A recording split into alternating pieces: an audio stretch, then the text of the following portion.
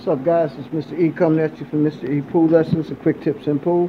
Here goes another quick tip for you guys.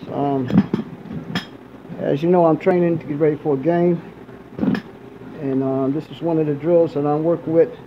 This is the clock system, as I was telling you guys. Alright, I'm gonna make a shot and demonstrate how you use the clock system to train your mind to know exactly what to put on the cue ball to put it where you need it to be if you do this drill enough. Now, okay, I got a shot set up. I'm gonna leave the clock here so you guys can see it.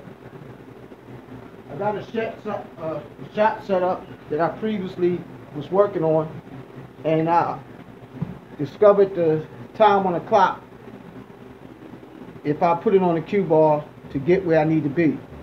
So I'm just going to show you how it works. I got to make the shot, get the cue ball hit this paper. Now, previously doing this drill,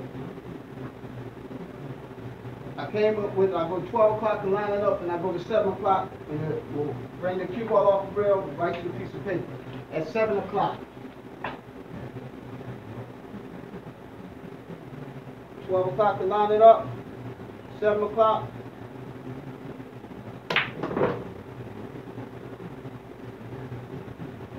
Right to the paper.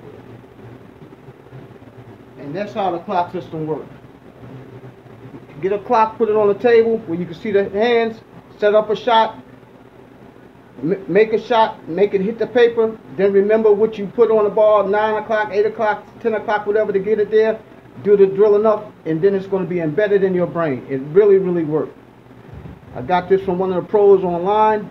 I started working with it, and my cue ball control is getting better and better and better. And that's no bullshit. Mr. E out.